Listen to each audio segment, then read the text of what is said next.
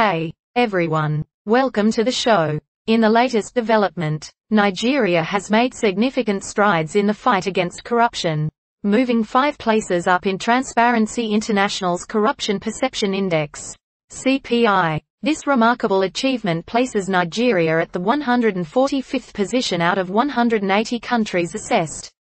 A testament to the government's unwavering commitment to promoting transparency and accountability.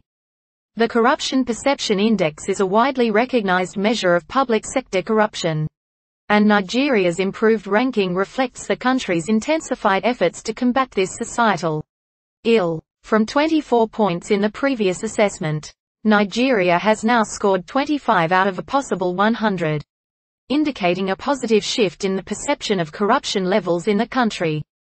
This upward trajectory is particularly notable given that Nigeria's score is now just 1 point below the sub-Saharan African average of 33 points.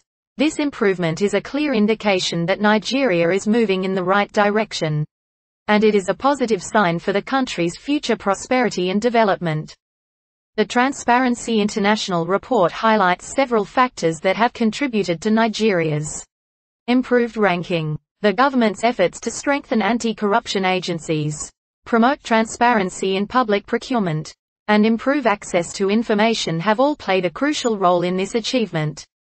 The progress made by Nigeria is a testament to the government's dedication to fighting corruption and building a more transparent and accountable society.